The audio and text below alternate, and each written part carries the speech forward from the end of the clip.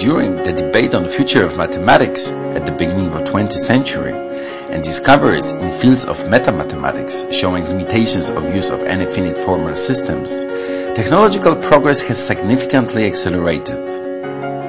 In particular, technological progress in fields of communication and information processing triggered the birth of such disciplines as cybernetics, artificial intelligence, and cognitive science. It has also profound impact on aggrandizement of the position arguing that human mind works like a computer. Generally, the question whether human mind is equivalent to a computer became a milestone of a nascent cognitive science. What is a computer then? Referring to his 1936 publication on computable numbers with an application to the enchanting problem, Turing gave a succinct definition of a computer in his 1948 essay, Intelligent Machinery.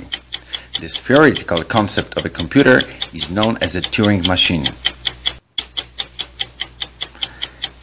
Gödel's and Turing's works showing limitations of any finite formal system became a profound argument against thesis that human mind really does work like a Turing machine.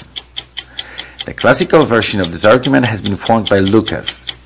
He argues that any computer works within some finite set of formal symbols, so in a meaning it is inconsistent or incomplete. In contrary, the human mind is not. It can always prove any statement the machine cannot. Nowadays, the majority replies that argument is just fake. First of all, if we recognize some unlimited openness of human mind due to possibility of its modifications resulting from evolution processes, we shall also recognize that machines can also adjust according to random data and random actions. The source of randomness may be both external, like engineers' modifications, or internal, like randomness generators implemented in machines. Besides, use of pseudo-random data, which can be argued as produced by another deterministic and limited set of formal symbols, we still can point on possibility on merger, on technology, on biology, or just use of indeterministic quantum effects.